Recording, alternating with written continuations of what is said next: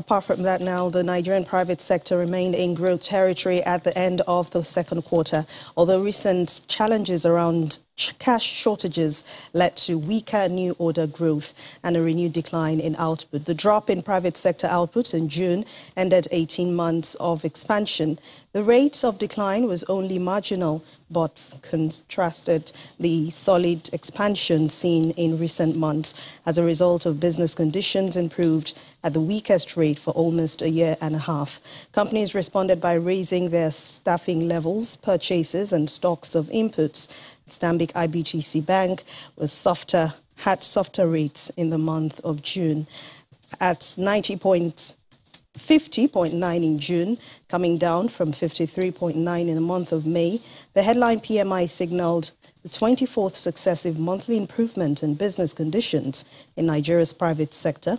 The latest result was indicative of the weakest improvement for 17 months. The central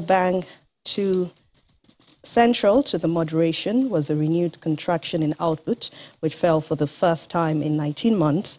Although marginal overall, the latest fall contrasted with sharp expansions in recent months. Firms overwhelmingly blamed weaker inflows of new work, but there was also intentions of cash shortages. Month in a row, the rate of growth in Stanbic IBTC was marginal.